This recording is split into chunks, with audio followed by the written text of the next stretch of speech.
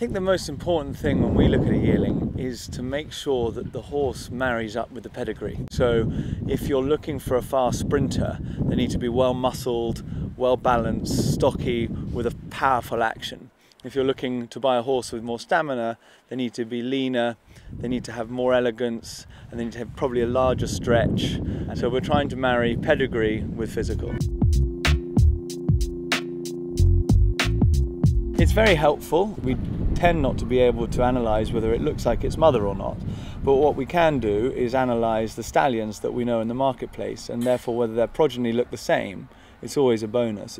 It's very rare that you get prepotent sires that stamp their stock that the progeny don't tend to be good. So, I mean, we start off by looking at the walk.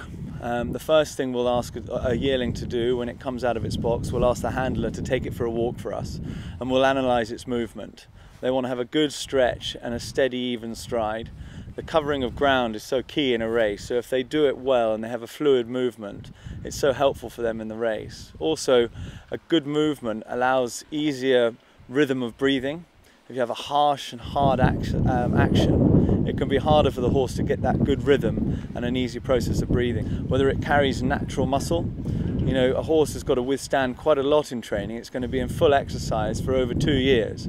So if it doesn't have a natural constitution and natural muscle, it's going to take a lot of work to build that up. And horses that naturally have that are always a big plus for us.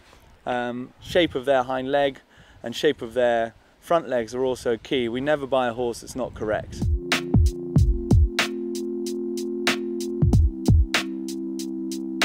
A sales ground is a great experience for a horse, and it's also quite telling. If a horse is sweaty and it's reacting badly and it's nervous or anxious, has its ears pinned back, you know that those are telling signs for how it might react when it gets to the racecourse, for example.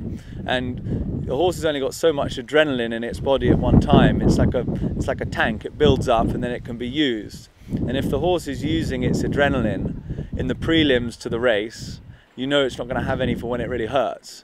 So you want them to have a relaxed, calm nature about them so that they're handling all of the experiences that they're going to have to take on the racecourse well and in their stride.